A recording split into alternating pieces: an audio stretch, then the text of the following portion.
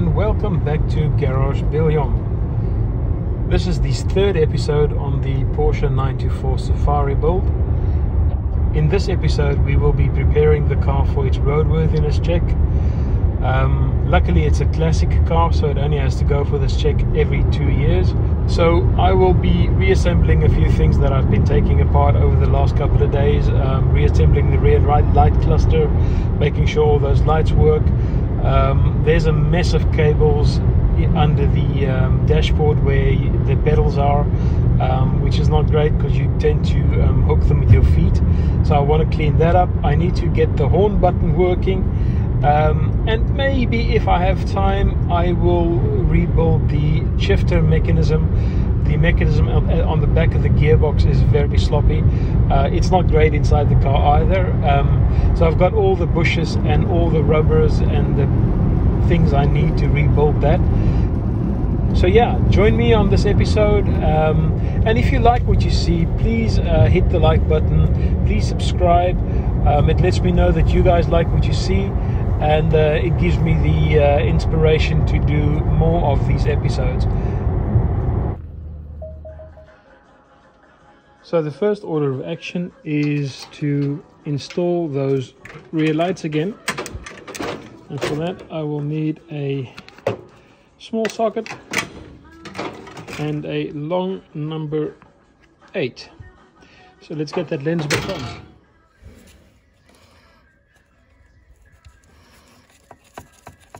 It's a fairly simple system. You have 8 of these little nuts that have to go on to these little studs here. Actually I think it's 6 now that I look at it. So there's 6 of these little nuts on studs, and then it's just a matter of tightening them all up, and you'll have the rear lens back in the car. Another thing to remember is that these things are 40 years old, so don't over tighten them or you will pull the stud out of the plastic and you'll have to spring for a new headlight unit, and they are not cheap. I think they're around 200 euros per side or something, so you could rather tighten this with your hand than with a tool. Okay, I've got this light back in. It's screwed into the car. All the bulbs work. So this part of the roadworthiness should be a cinch. Let's hope the rest is as well. So the keen-eyed amongst you would have noticed that these headlights don't have covers, and I've managed to score a set of used ones, and let's make this look the way it looked at the factory. There we go. That's a lot better, isn't it? It just looks right. They're a little bit worse for wear, but I think they'll clean up nicely. Okay. Headlights. Yes. Indicator, left, right, hazards, reverse, fog, fog's broken, brake lights, fog light again, fog light broken again.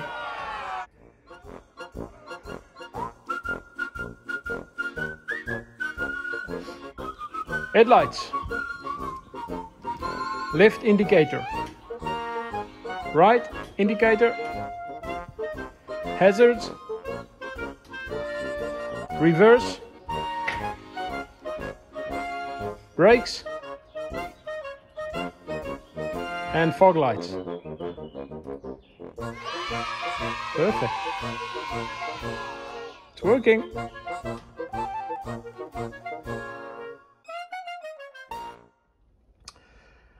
Okay, so we've got the lights to work, but we are struggling with the horn. That's not really working. Now, what I've managed to get working so far is that the horn button activates the relay, but it appears that the relay is not connected to the horn whatsoever, and I think the horns are both dead, because even with 12 volt directly on them, they're not making any noise.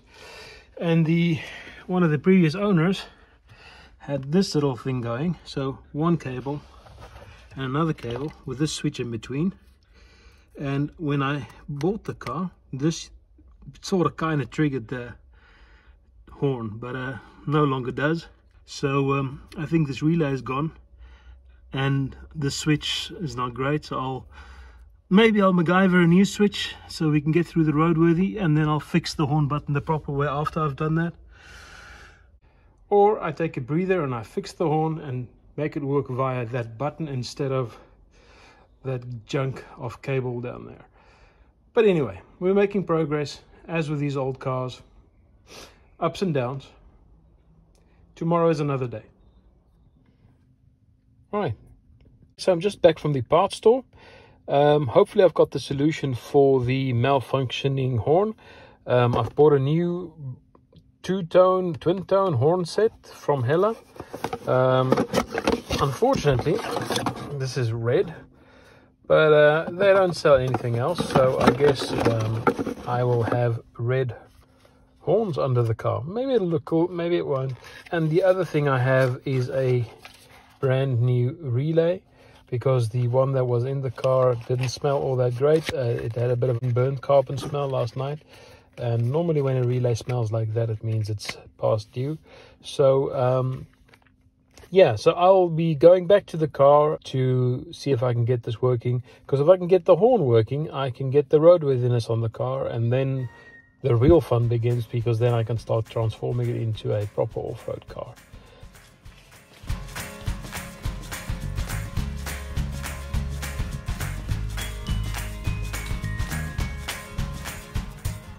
Right, let's get that horn working.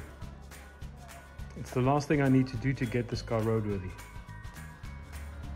Okay, so the first step is to remove both of these horns. I tried them with 12 volt directly on those contacts and nothing's happening, so I think they just both died. I'll mount the new horns, get them installed, and then once that's done, I'll start chasing back the wires and see where it's not making contact. So as you can see, the two new horns are installed. They sound really good, except that they don't work with a button.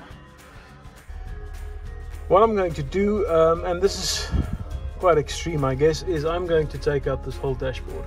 But the added benefit is I'll be able to get to the wiring that sits behind the dashboard, and I'll be able to fix probably some bad contacts that is behind there. The other thing I need to fix is the speedo, which doesn't work.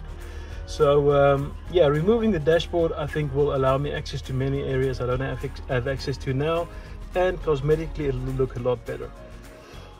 Right, so after about 2 hours worth of work, I now have the wiring behind the dashboard exposed and the dash removed. Welcome to the fuse box and relay box of the 924. I've already loosened this little holder for 5 of the fuses. I've cleaned the contacts, they seem to be okay. What I'm going to do now is I'm going to remove this panel here and try to clean the contacts, because I think that's where my bad ground is for the horn. My hope was that I'll find a problem between that horn button and some way that fuse box down there. I have not found the problem. It seems to all be working. It clicks, the relay clicks. I've replaced the relay thinking it might have been burnt out because it smelled quite bad, but maybe that's just 40 years of clicking. But anyway, I've replaced that relay. So I've been spending probably the last 5 days just chasing down this wiring harness and cleaning every contact point. I've cleaned all the ground points that you see back there, all nice and shiny. The ones, can I point them to you right there? I've cleaned those up, but I've made a discovery. Now, this is the brown wire that runs into the car underneath the dash, and as you can see, it is a black and yellow wire. I discovered this. So my theory is that when they broke the steering wheel, they basically just cut the wires and hooked it up this way. So what I'm going to do, I'm going to clean that wire up. I'm going to put a connector on it and let's see if I can get this horn to work. Right, so I've connected up the yellow wire to the yellow wire, I am cautiously optimistic.